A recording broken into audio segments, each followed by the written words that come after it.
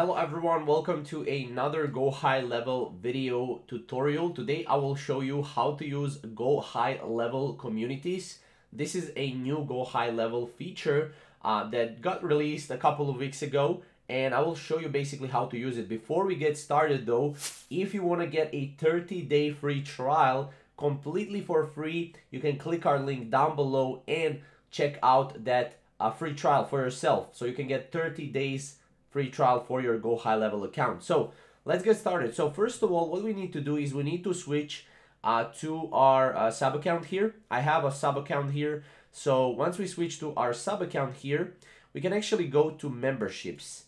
And on membership, as you can see here, you have communities. So basically communities are kind of like when you have a course or coaching, you can have a community for that, and you will be able to go and create groups. So for example, if we go to communities here, if we just click on communities here, as you can see, promote collaboration and interaction by utilizing groups within your community. Create your first group as a starting point and explore the possibility of establishing multiple groups. So as you can see, you can create a group here, and obviously the details can be, your group name. So let's say test 1. Group URL will be test 1 as well. Brief description, this is a test group, for example. You can add a favicon, you can add a cover image, logo. You can also go here and change the color as well. And then once you're ready, you can actually create a group here. So let's create a group here, and let's see what it can happen here. So let's create a group.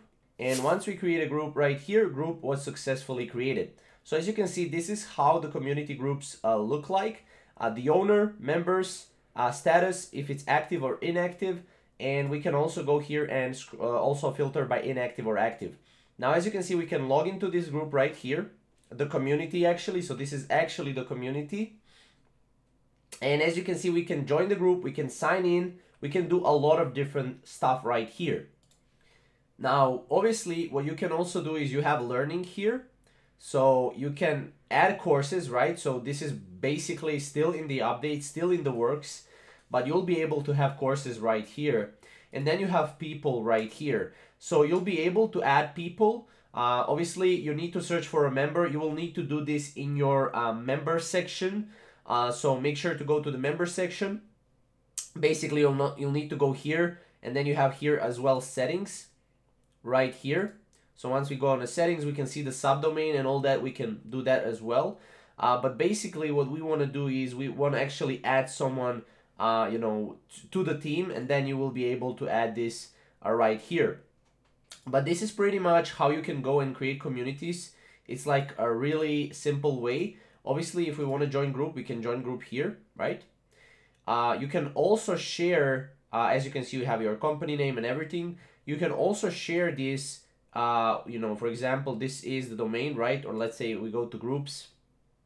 We go here to login, right? We can also share the link to that group, right, with someone else outside of GoHighLevel. And then once they go here, they can log in and they'll be able to use communities. Now, as I said, the learning, they will be adding learning as well and exciting courses as well. But that's pretty much it. So guys, if you want more videos, you can check out our channel. And if you want a 30-day free trial for your GoHighLevel, click the first link down below. And we'll see you in the next video. Thank you guys for watching.